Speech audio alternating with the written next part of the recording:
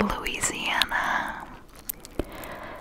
A mystery serial killer who had an affinity for axes and bloody murder, who threatened to kill people on a specific date unless he heard jazz music echoing throughout the city. Before we talk about this unique and bizarre serial killer case, I have a few housekeeping items. Please make sure to check out the pinned comment down below where I will list 3 cases I am interested in covering, and I would greatly appreciate your vote. And second and final request, if you enjoy the content you hear today or anything before this, and if you are not already subscribed, I would greatly appreciate if you consider doing so. That concludes the request, so let's talk about the Axeman of New Orleans. On the 13th of March, 1919, an unidentified serial killer sent a letter to the newspapers of New Orleans claiming that on the 19th of March he would kill again. However, he would spare any people and locations where a jazz band was playing. Now, what I will be reading next is a letter allegedly written by the Axeman himself. Quote, "Now, to be exact, at 12:15 earthly time, on next Tuesday night, I am going to pass over New Orleans. In my infinite mercy, I am going to make a little proposition to you people. Here it is. I am very fond of jazz music, and I swear by all the devils in the nether regions that every person shall be spared in whose home a jazz band is in full swing at the time I have just mentioned. If everyone has a jazz band going, well then, so much the better for you people. One thing is certain, and that is that some of your people who do not jazz it out on that specific Tuesday night, if there be any, will get the axe." End quote. On the night of the 19th, New Orleans dropped into forced party mode, as you can likely imagine, because people were terrified of what this meant. Dance halls were packed with jazz bands, house parties were in full effect, with the jazz music blaring out of the windows, and people were even playing jazz in the streets. Because of that, because people followed the axe band's orders, nobody was murdered that night. But from May of 1918 to October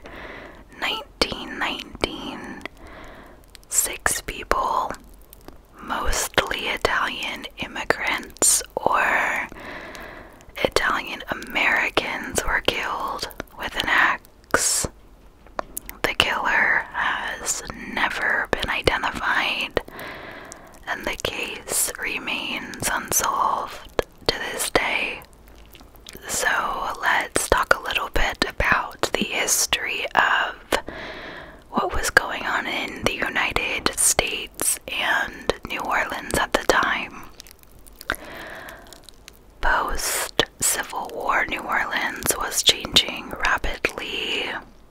The plantations had been broken up, and thousands of African Americans had poured into the city, becoming one of the most multicultural places in America for that time period.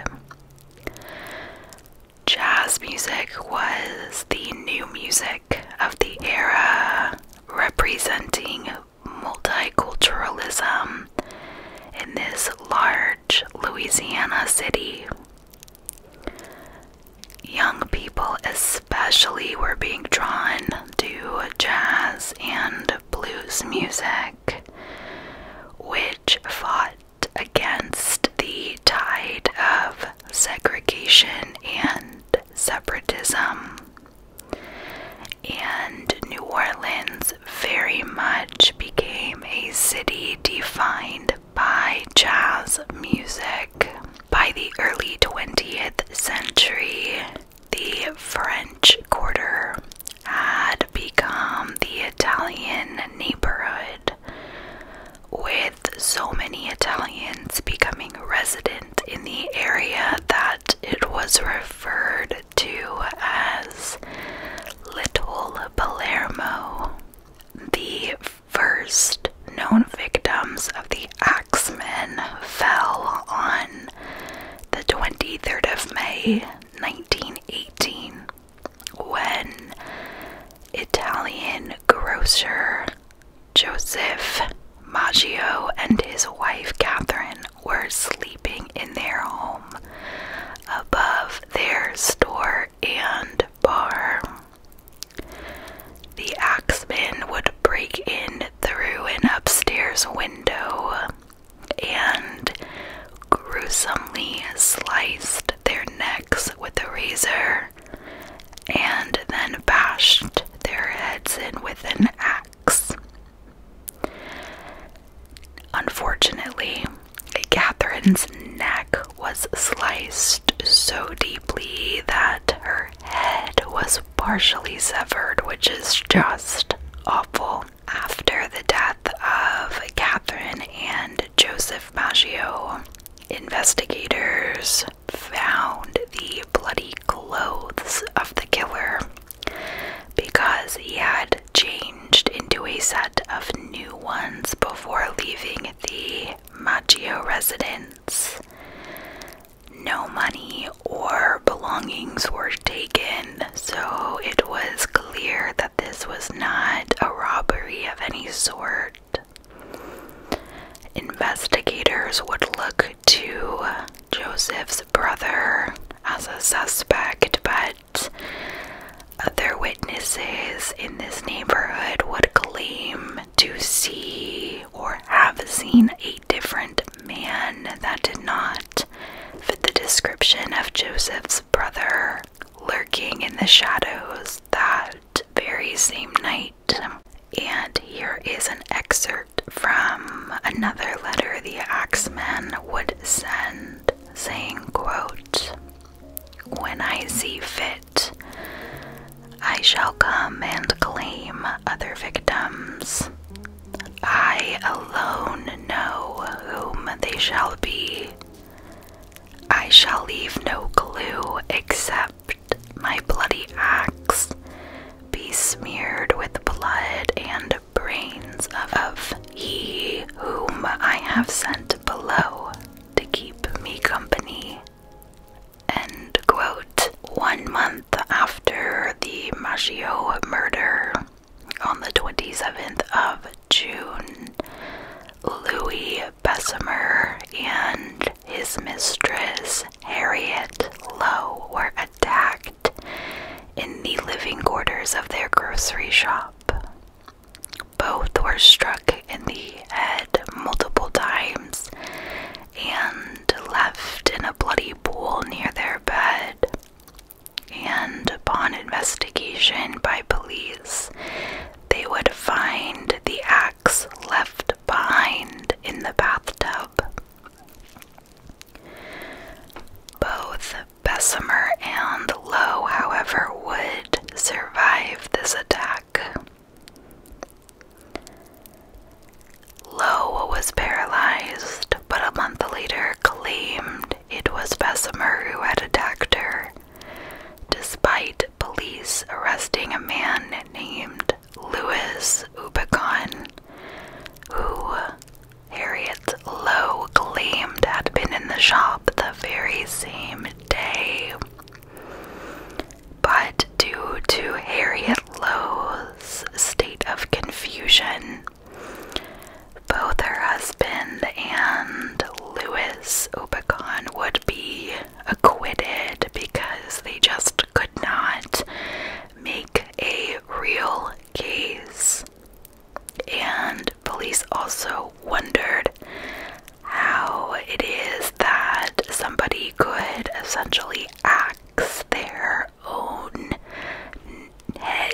essentially, even though this was in the early 1900s, the forensics essentially and the science of it did not add up.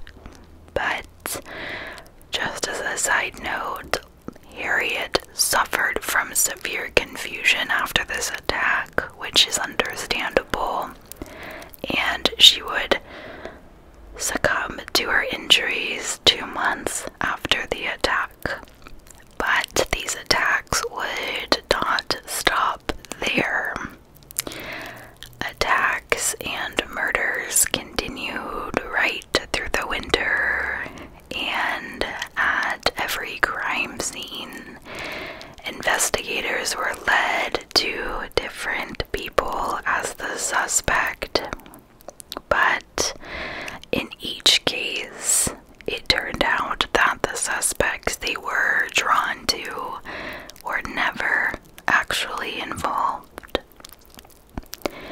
Here is another excerpt from a letter from the alleged Axeman. Quote, "They have never caught me, and they never will. They have never seen me, for I am invisible, even as the ether that surrounds your earth. I am not a human being, but a spirit and a demon from the hottest hell. I am what you Orleanians and your foolish police call the Axeman. If you wish, you may tell the police to be careful not to rile me. Of course, I am a reasonable spirit. I take no offense at the way they have conducted their investigations in the past. In fact, they have been so utterly stupid to not only amuse me, but His Satanic Majesty, Francis, Joseph, etc." End quote.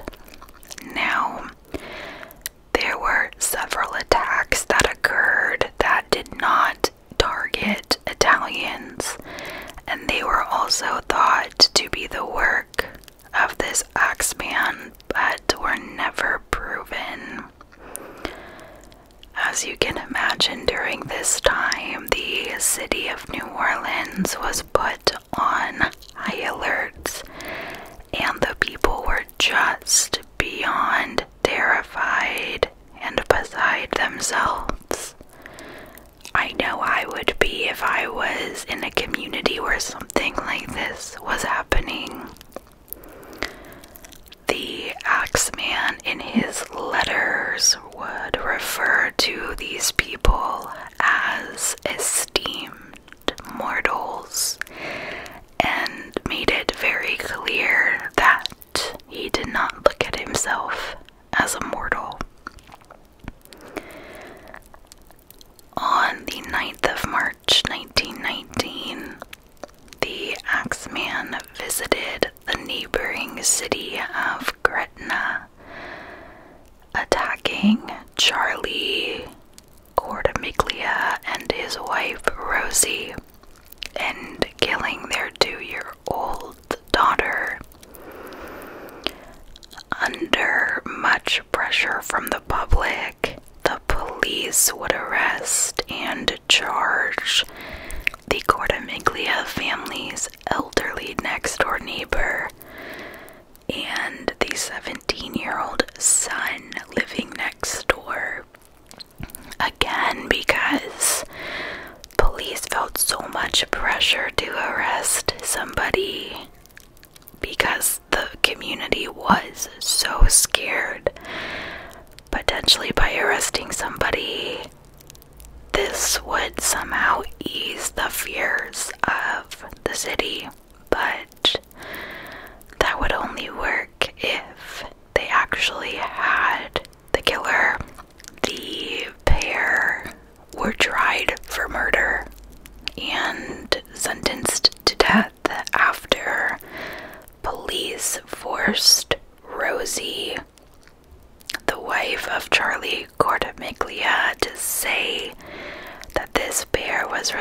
responsible for the murder.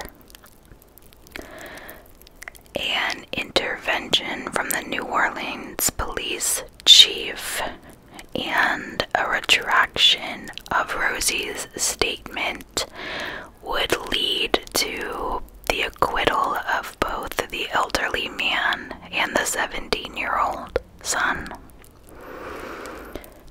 Which is wonderful because that is a horrific thing to go through, to be falsely accused of a murder and then sentenced to death. Here is another excerpt from a letter. Quote, "But tell them to be aware. Let them not try to discover what I am, for it were better that they were never born than to incur the wrath of the Axeman. I don't think there is any need of such a warning, for I feel sure the police will always dodge me as they have in the past. They are wise and know how to keep away from all harm." End quote. Also, during this time, it was suggested that the Axeman was a hitman for the Black Hand. And the Black Hand was an extortion crime in America from the mid-18th century to the early 20th century, which specifically targeted Italian businesses, which would make sense given that the majority of victims were Italian immigrants. As with other types of extortion, the victims were threatened with violence if money was not paid for whatever reason suited that criminal. And so the Italian community, though, would rarely speak up about such occurrences. The theory of the Black Hand propagated among early 20th century New Orleanians. But again, this was just a theory. Another theory at the time was a Jack the Ripper killer, a fiend in the night who constantly had the urge to kill and would take it out on his unlucky victims.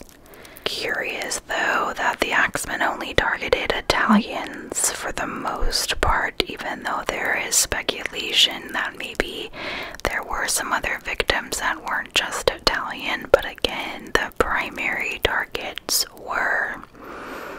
And so the theory is almost like in the sense of a hate crime because Italians were targets. And with Jack the Ripper, the targets were like sex workers or prostitutes. But again, just a theory. Another excerpt from a letter says, quote, "Undoubtedly, you Orleanians think of me as a most horrible murderer, which I am, but I could be much worse if I wanted to. If I wished, I could pay a visit to your city every night. At will, I could slay thousands of your best citizens, and the worst, for I am in close relationship with the angel of death." End quote. 3 more attacks would occur in August, September, and October of 1919. The only ones to have come after this letter had been released by the press. No one would die in those attacks, but as you can only imagine, the victims were left completely scarred for life. And to the world's knowledge, they were the last to be directly associated with the Axeman. Allegedly, the Axeman vanished from New Orleans in 1919 and was never seen again. But modern research has a new take on the killings, along with the suggestion that maybe there was no Axeman at all. Researchers scouring the newspaper archives discovered murders that took place in 1920 and 1921 in other cities in Louisiana that were said to be remarkably similar to the Axeman murders of New Orleans. So it led to a suspicion that the Axeman had left the city only to take up killing elsewhere. The method and process of the killings were the same as those seen within New Orleans. Joseph Sparrow and his daughters were killed in Alexandria in December of 1920. Giovanni Orlando in Derrida in January of 1921, and Frank Scalisi in Lake Charles in April 1921.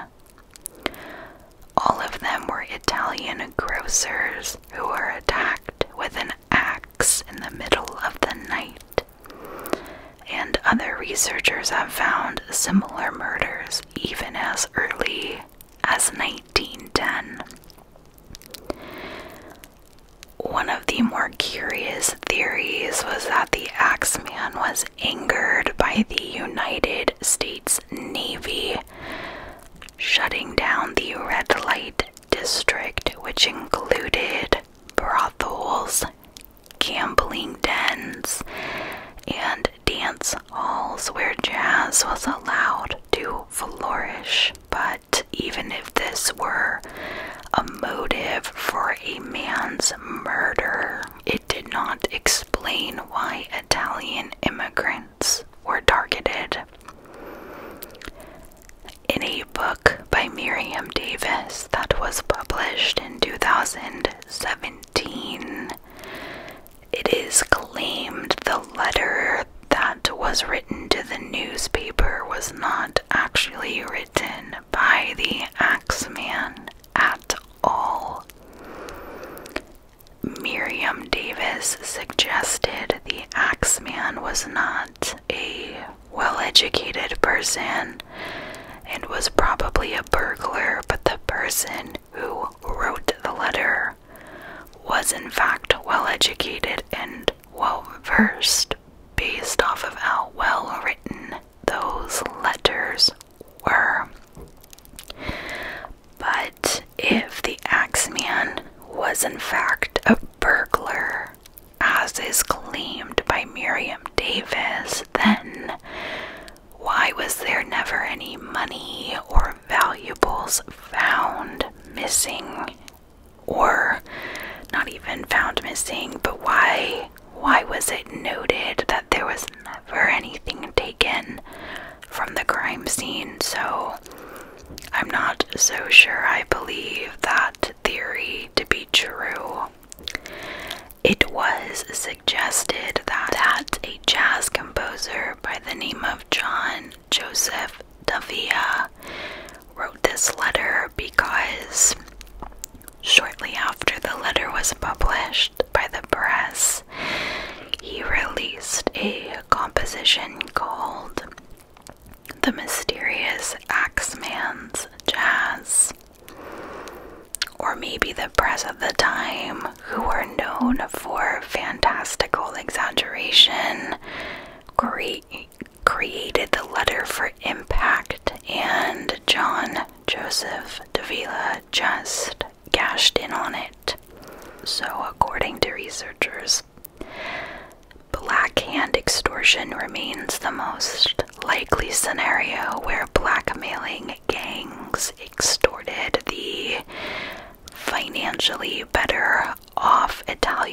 businesses for protection money, then made an example of them when they refused to pay. It would mean the murders would have been carried out by multiple people in a city rife with crime. Murders that were associated with the Axeman in other locations at different times could have been the work of copycat killers, perpetuating the unsolved mystery of the Axeman of New Orleans. The suspect or suspects in the Axeman killings have never been identified, and as mentioned earlier, these murders remain unsolved to this day, confined to a moment in New Orleans history when jazz and racial tension were on the rise.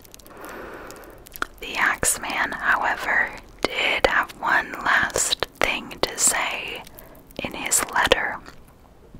Quote, "Well, as I am cold and crave the warmth of my native Doris, and it is about time I leave your earthly home, I will cease my discourse, hoping that thou wilt publish this, that it may go well with thee. I have been, am, and will be the worst spirit that ever existed, either in fact or realm of fancy." End quote.